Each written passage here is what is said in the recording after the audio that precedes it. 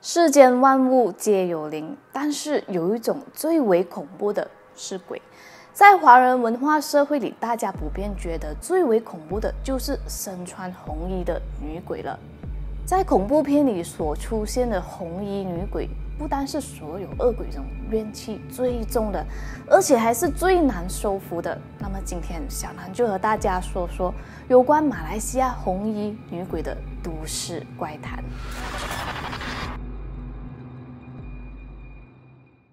Hello， 大家好，我是美貌与智慧并重的小楠。60年代，东马沙拉越古晋曾经发生一起可怕的命案。这个故事是有关一位名叫 Janet 的女子，她是一名华裔女护士，并且在古晋中央医院工作。由于工作的关系，几乎每天她忙到很晚才下班回家。然而有一天早上，她却没有如常去上班，从此失去了踪影，再也没有出现过。在那个年代，古晋的绑架失踪案时常发生，而 Janet 的失踪则被认为是和当时的沙都桥建筑工程有关。根据当时的恐怖传言，如果因为某些原因建筑工程被耽搁，当地的灵体就会感到不满，并会闹事发难。到了那个时候，就只能以活人当祭品去安抚他们了。据悉，这个祭祀仪式是以纯洁的处女当作祭品。这种拜祭方式的步骤呢，是先把一个处女的头砍下来，然后埋在建筑物的地基进行招魂献祭。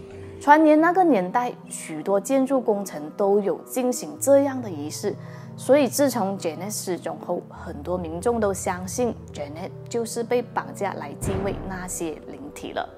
然而过了一段时间，不幸的消息传来，在某个隧道内发现了 Janet 冷冰冰的身体，可是那身体竟然没有头。最终她伤心欲绝的父母为她穿上红色裙子和小红鞋下葬，下葬当天还下起了大雨。根据民间传说，逝世后的女人如果穿了一身红衣，就会变成厉鬼找仇人报复。看来他的父母就是希望女儿能够找到凶手，为自己报仇。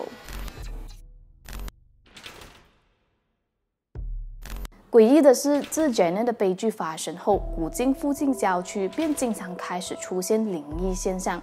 还有村民表示，看到一名穿着红色裙子的女子站在路边招车。根据其家人透露， Janet 生前常常找摩托骑士搭便车，所以大家都传闻那名古怪的女子就是死后 Janet 的化身。如果真的有人让她乘搭抵达目的地后，她就会突然消失。但是其实在送她的过程中，最好不要用这个摩托的侧镜看她，因为从镜子看到的是没有头的。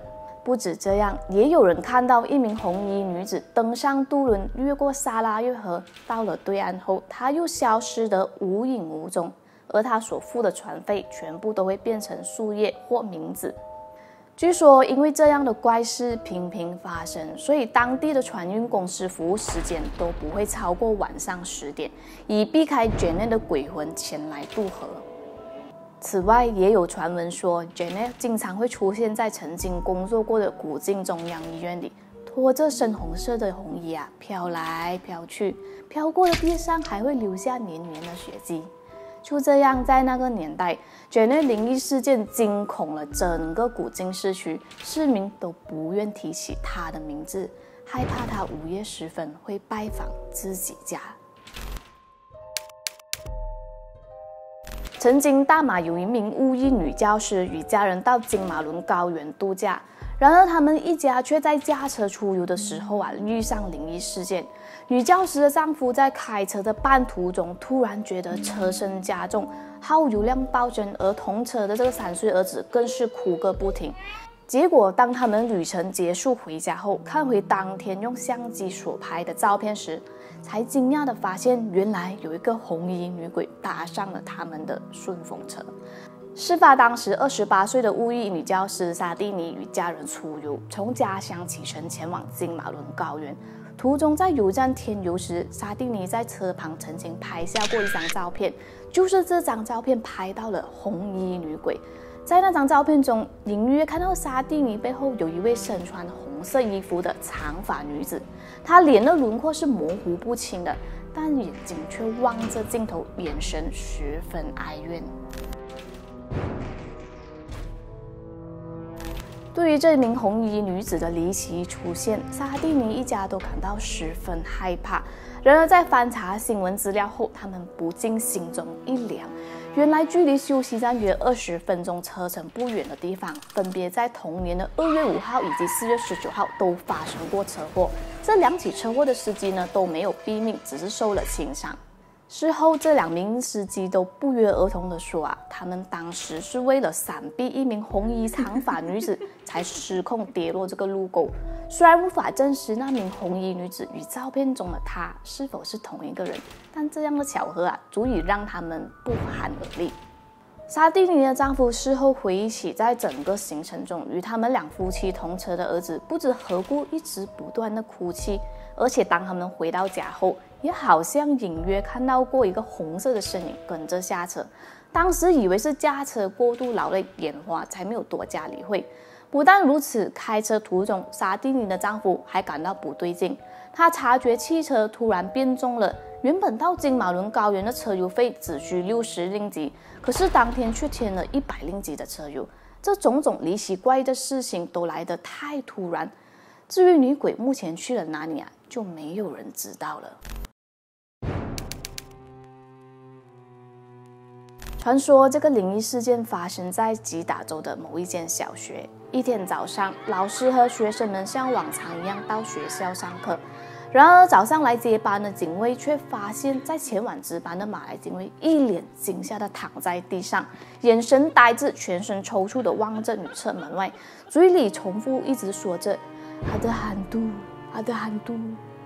回放闭路电视，原来在前一个晚上，那名马来警卫像往常一样在学校里巡逻。可是巡逻到一半的时候，看见了让他吓破胆的事情。在一间经常闹鬼的底楼女厕里，他看见了一个身穿红衣的女鬼从女厕里飘出来。女鬼有着一张惨白、腐烂不堪的脸，血红的眼睛，以一种不协调的姿势对着那个可怜的警卫邪笑，然后边大喊边冲向他。事后他就这样躺在了地上。据说这件事发生之后，这名警卫就神经失常，被送进了精神病院。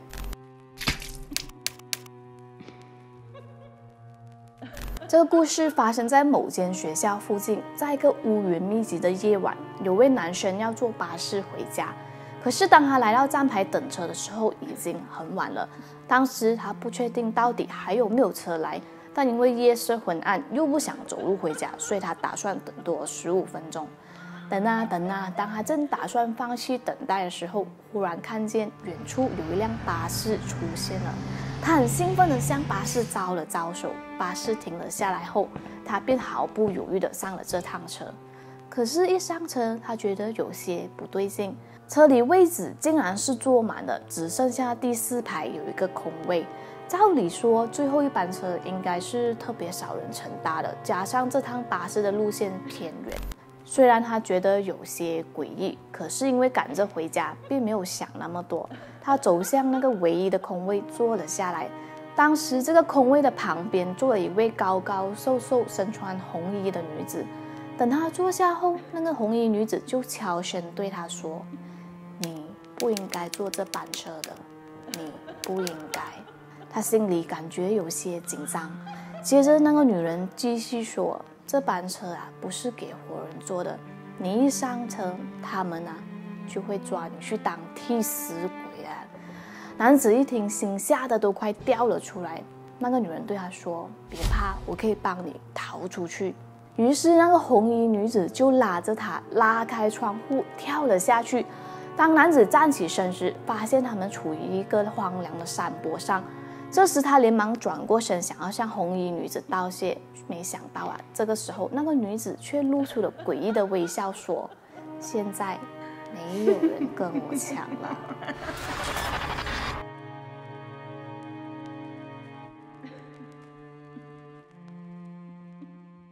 ”5岁的拿督安东尼·凯文·莫莱斯原任总检察署上诉及检控组副主任。他是在2015年9月4日上午乘坐车牌为 WA6264Q 的灰色 Proton 奖项这个官车，离开位于斯干布的公寓住所。当时的他是准备要前往布城总检察署办公室上班。